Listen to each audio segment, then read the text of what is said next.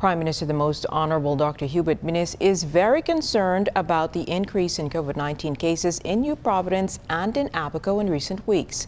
He referenced the impact in his national address this afternoon that focused on government's continued plans to fight the COVID-19 pandemic. Altabese Munnings reports.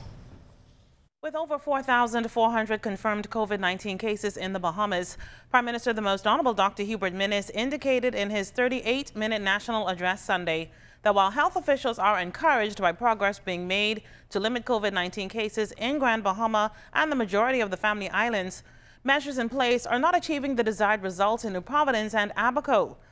As of Saturday, 3,270 cases were recorded in New Providence and 145 cases in Abaco. He reiterated that 1 in every 100 New Providence resident is COVID-19 infected. The country is averaging 1 COVID-19 death per day, and medical facilities have reached capacity.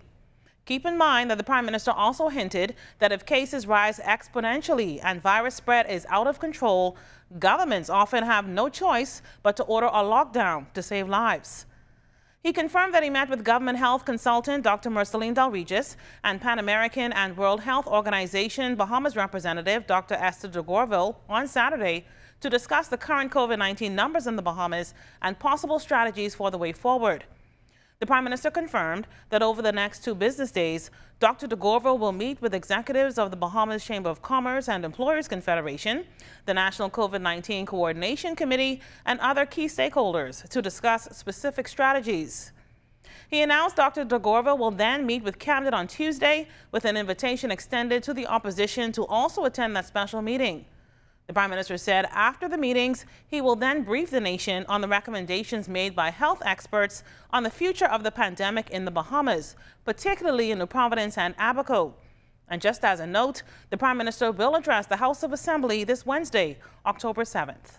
I once again ask employers and employees to rigorously follow and to adhere to the workplace guidelines agreed by health officials, the Bahamas Chamber of Commerce and Employers Federation, and other entities. With the numbers remaining high in New Providence, it is important for us to recommit to following the COVID-19 guidelines fully.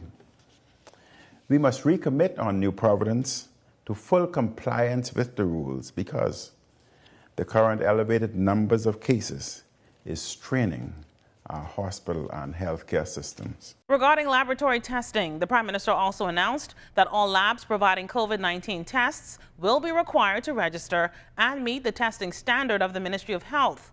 They're subject to periodic cross-referencing to ensure quality control, and laboratories will be prohibited from administering the COVID-19 RT-PCR test unless the patient provides all identifying particulars required by the case identification form, as well as those labs will now be required to turn around its tests within a maximum of 48 hours.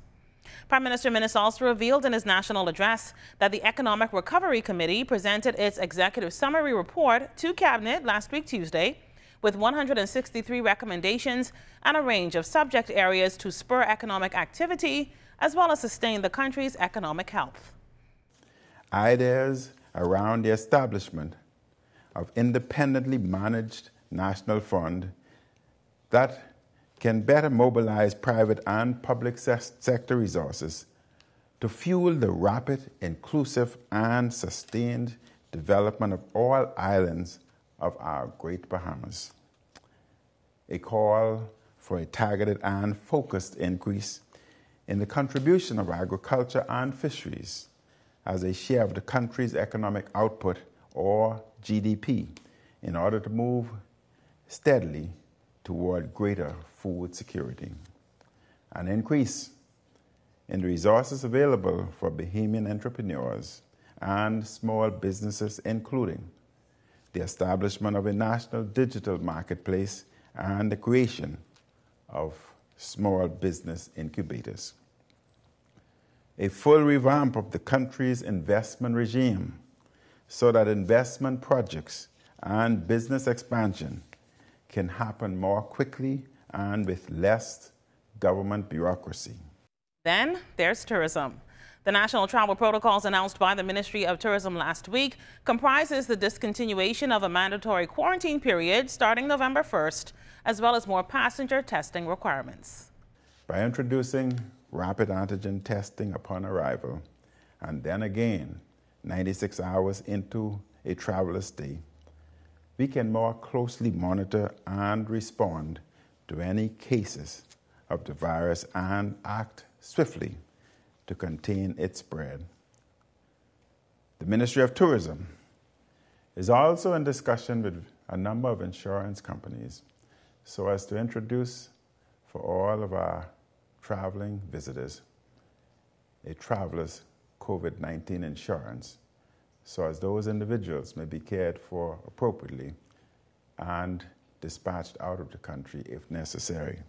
This means we can more confidently allow all visitors to move with less restriction through the destination. Prime Minister concluded his national address by reiterating health and safety protocols to all Bahamians and residents. Wear a mask, wash your hands, sanitize your surroundings, and practice social distancing at all times. I'm Altaviz Munnings, ZNS Network News.